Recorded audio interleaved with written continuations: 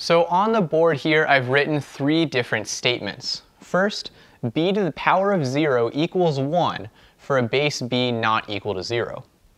Second, in 2D Euclidean space, the distance between 2 points, x1, y1 and x2, y2, is d equals the square root of x2 minus x1 squared plus y2 minus y1 squared.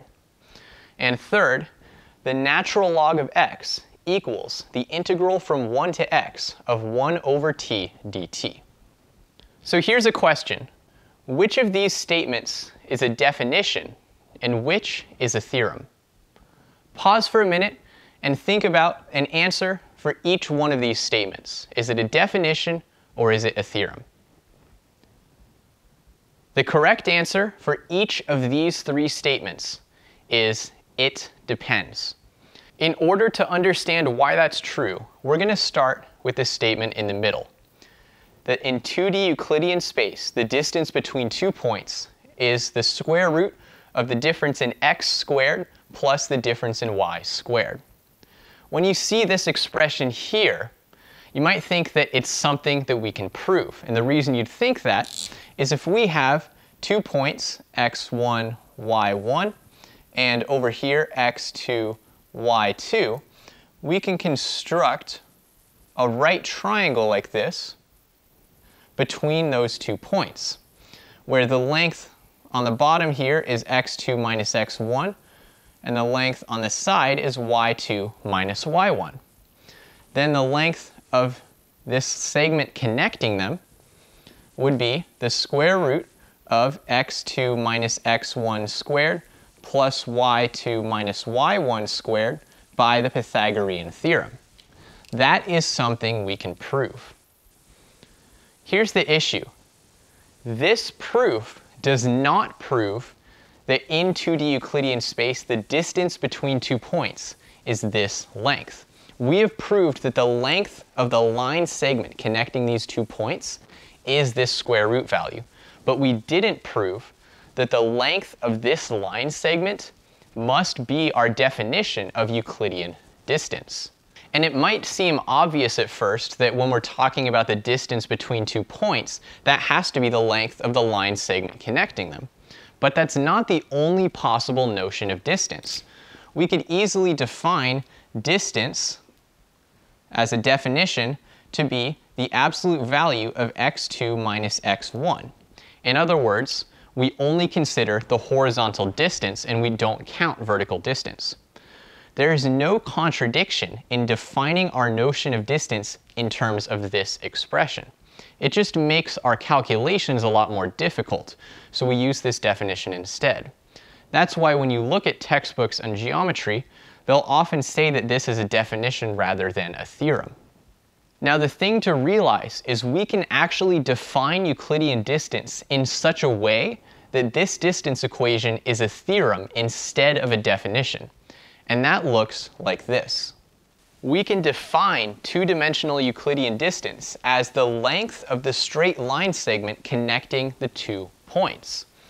And that definition will give us as a theorem, through this Pythagorean theorem application, the distance equation in terms of the square root that we see here. So if this is our definition, then this statement becomes a theorem. But if this is our definition, then this statement becomes a theorem. It depends on which we choose first. The reason that a lot of textbooks end up using this definition instead is that if we start with this definition in blue, it's only really just to get us to this square root formula because it's not often useful in terms of calculations to think about distance this way.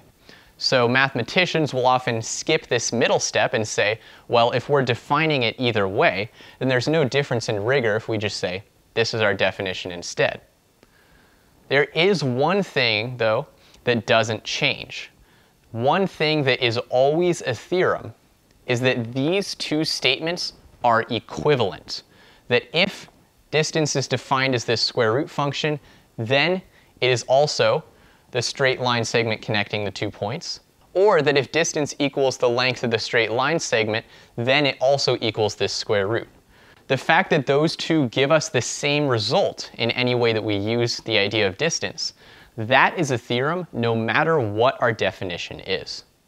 Now, if I were to guess which one of these being a definition is the most confusing, it might be this one right here, that the natural log of x equals the integral from 1 to x of 1 over t dt. Because most of the time when we learn about the natural log, it's defined to be the inverse of e to the x.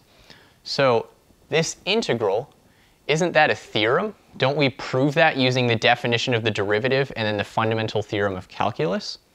Well, not necessarily, because just like with Euclidean distance, we can actually show that this integral definition is equivalent to defining the natural log as the inverse of e to the x.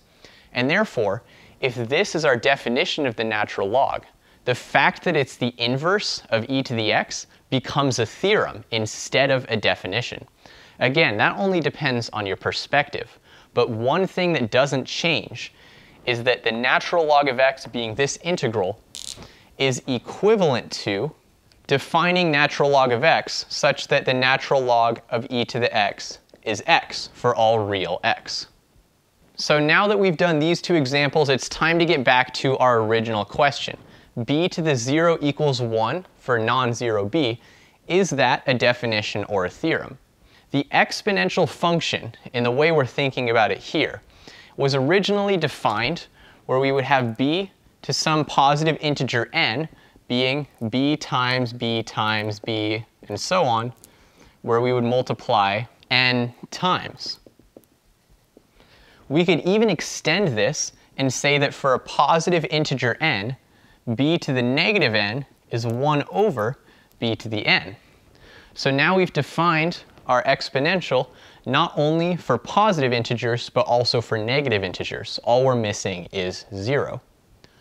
And from here, we can prove, using these definitions, that b to the m plus n equals b to the m times b to the n.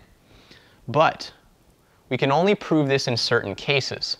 We can only prove this, given these two definitions, for m not equal to 0, n not equal to 0, and m plus n not equal to 0.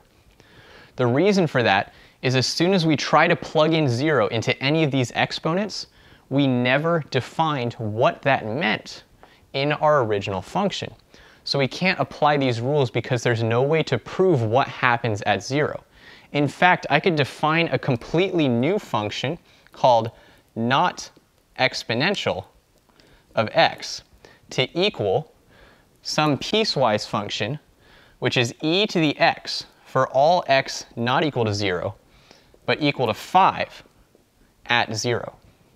This is a perfectly valid definition of a function. And for all x not equal to 0, we could prove not exponential of m plus n equals not exp of m times not exp of n. But we can't use that to prove the value at 0 because it could be anything. That value is a definition. However, there is a way that we can make b to the 0 equal 1 be a definition.